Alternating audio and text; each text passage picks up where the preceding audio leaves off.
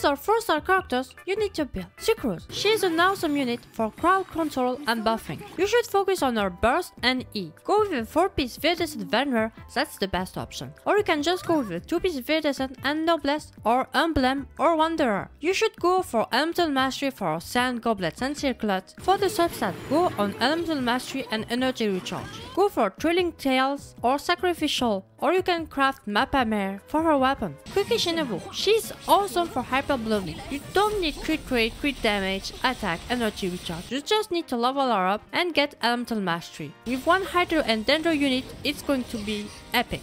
For the artifacts, go with a 4-piece Gilded Dream or a 2-piece Wanderer and a 2-piece Gilded Dream. And for the main stat, go Elemental Mastery on the Circlet, Goblet, Sand. And for the weapon, take a Elemental Mastery weapon and level her E. That's why